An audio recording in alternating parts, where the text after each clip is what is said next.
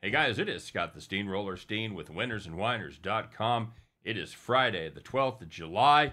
You've made it through the week. Let's celebrate by betting on some baseball. What do you say? But before we do that, if you guys would just take a minute and smash that like button, give us the thumbs up. I will give you a preemptive thank you for taking care of that business.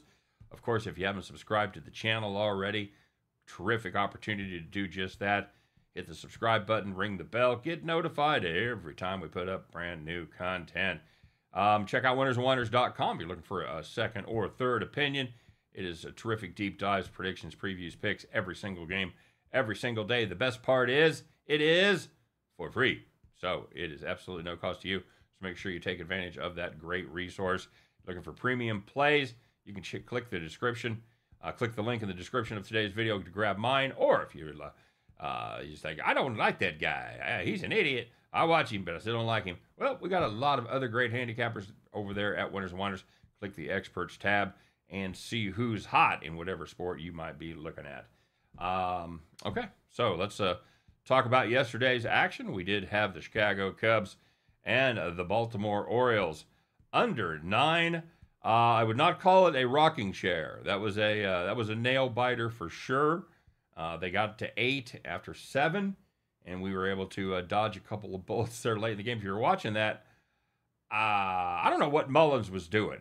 Just kind of made an art form out of standing around in the center field, not knowing where the ball was there in the ninth inning. I didn't get it. The Cubs got a gimme double, but they were unable to get him in, and then we went to the bottom of the ninth. Santander on first. And they drive a ball to center field and goes basically over his head. Went off his glove.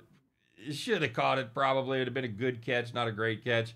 Anyway, didn't roll to the wall. And for whatever reason, Santander did not get a good jump. He ended up on third. The other guy was on second, and that's where they got stranded as they were able to get the last out of the inning. So, yeah, we'll take it. You know, a lot of times the breaks don't go our way, and we will acknowledge the gambling gods when they do. Shout out gambling gods, because we got one there as that one stayed under the total of 9. But, you know, the motto is in this business, what have you done for me lately? So let's talk about this one. This is a battle of the National League teams. The Colorado Rockies travel to the Big Apple to take on the New York Metropolitans. We're going to play the Metropolitans big time here. We're going to take the Mets run line minus the 110. Tanner Gordon goes for their axe. Stay down, Rack. Against Sean Manaea, ex-Royal, for the New York Mets. You know, we've done pretty good betting on Colorado. We've taken them. I think we've taken them 3 times on the road, and they've come through for us twice, which, you know, that's pretty impressive considering they've only won 13 road games so far this season. And remember, we're more than halfway done as we cruise into the All-Star break. Officially, Colorado is 13-34 on the road.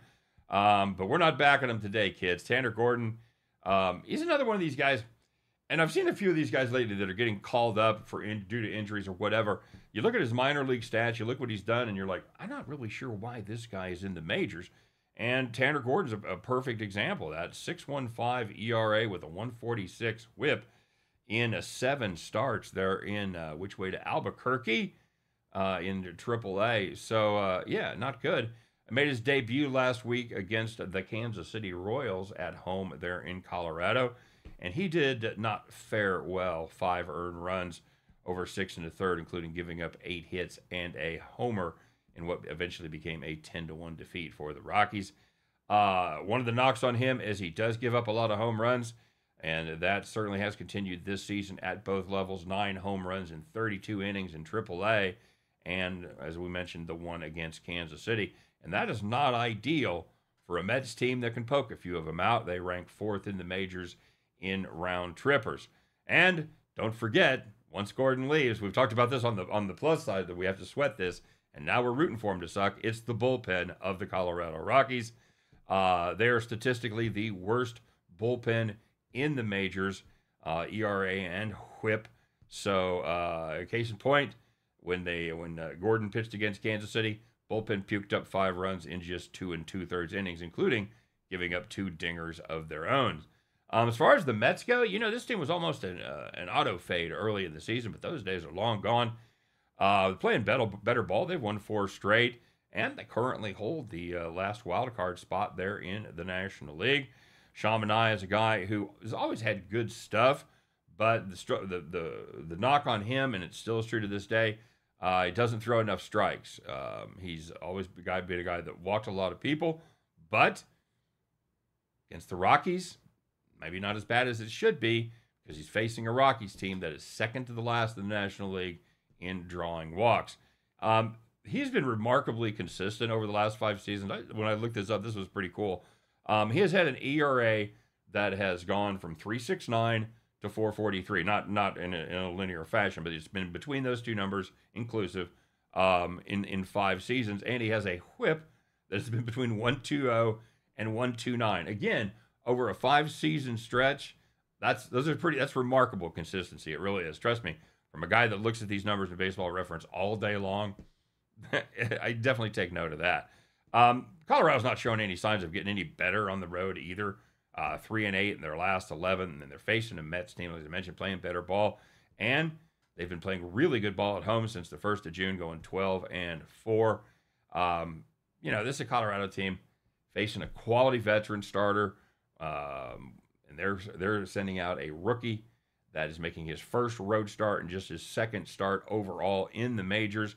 They have the worst team in baseball when he runs out of gas.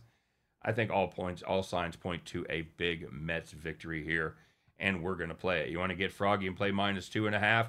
I don't hate that either.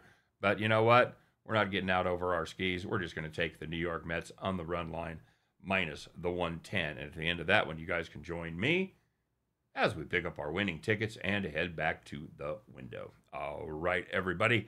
Again, have a fantastic Friday. Hope you have a great day. Let's cruise on to the weekend with a big win. All right?